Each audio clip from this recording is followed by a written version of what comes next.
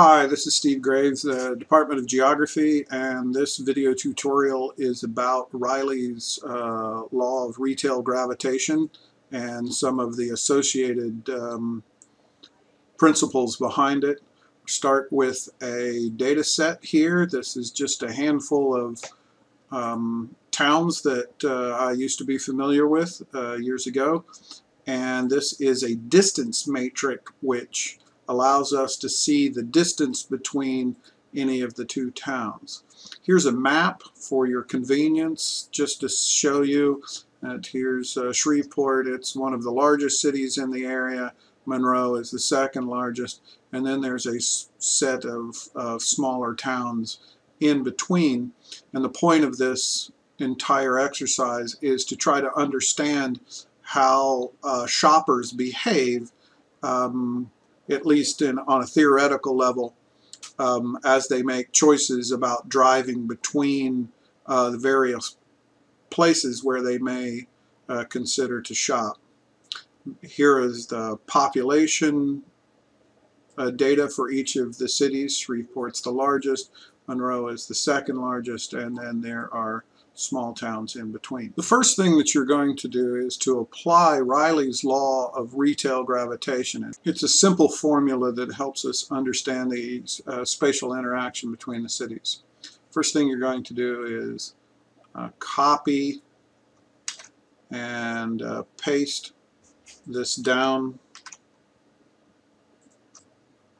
You paste it down a few rows so this top row is aligned with row 15. The next thing you're going to do is just copy this one over all of this, and I don't really think you need the latitude and longitude now if you don't want it, just so we can have some nice blank spaces. Okay, so the first thing that we're going to do is calculate the retail gravitation of the blue cities on the red cities.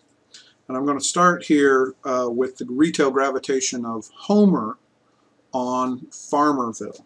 So in this cell that's highlighted. In order to get that, type equals in the population of Homer.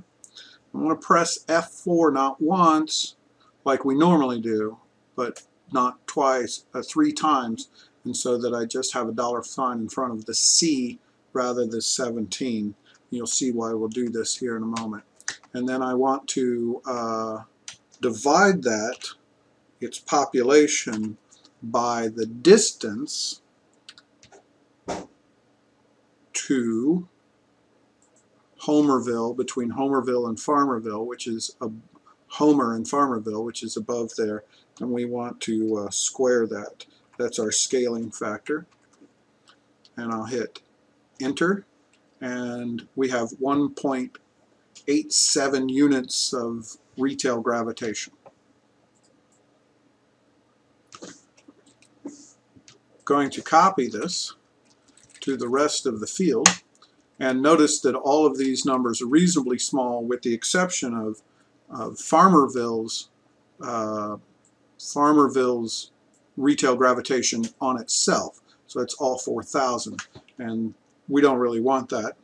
But nevertheless, we will copy this all the way over to the rest of the cells, and you'll notice that despite the fact that we copied things up and across, because we froze just the C value rather than the row value, which would have been the number, that it stays and it works okay. The values we want to get rid of are these here on the diagonal, because these are the retail gravitation of a city upon itself, and we want to inspect the data here.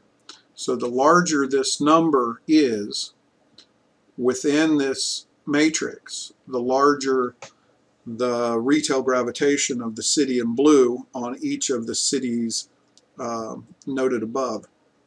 So for Minden, Louisiana, its strongest retail gravitation appears to be on Homer, and if we grab the map over here and look at Minden, it's reasonably close to Homer, so shoppers from Homer will be attracted to Minden despite its small size.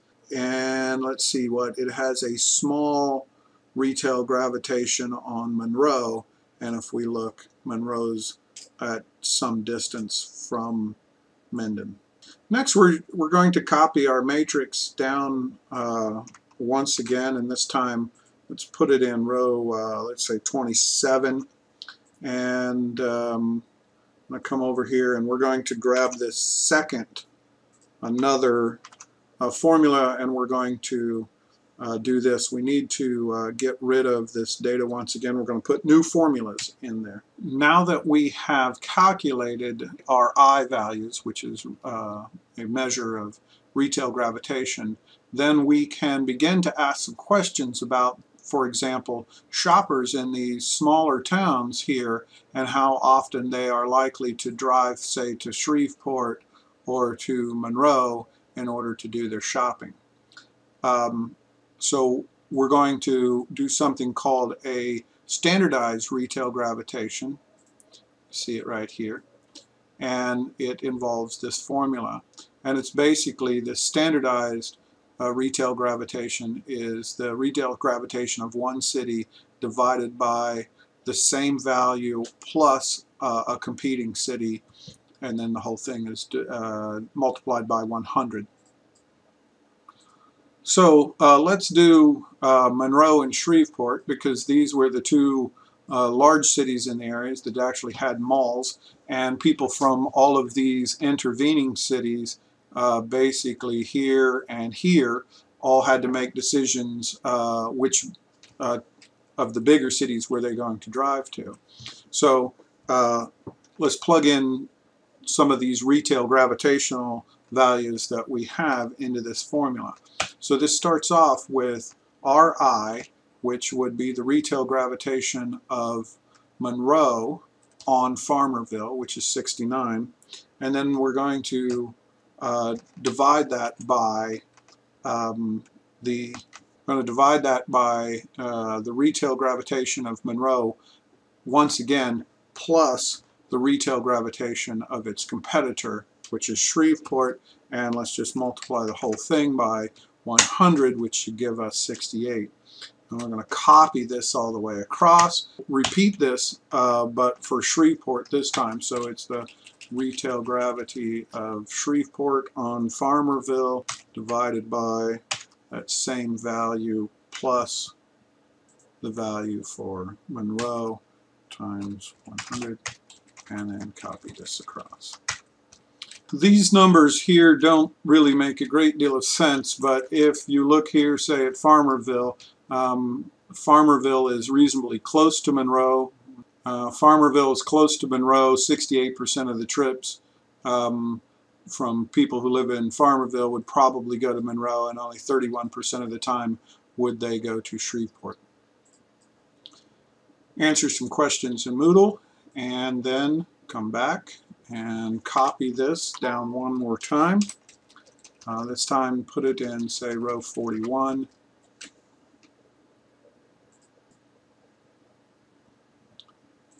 So I copied it down, and we'll delete some of this stuff here.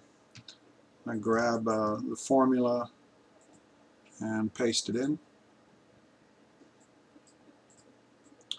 And for this last formula, this is the breakpoint distance between just Shreveport and Monroe. Essentially, this is the distance that people are most likely to drive either to Shreveport or Monroe.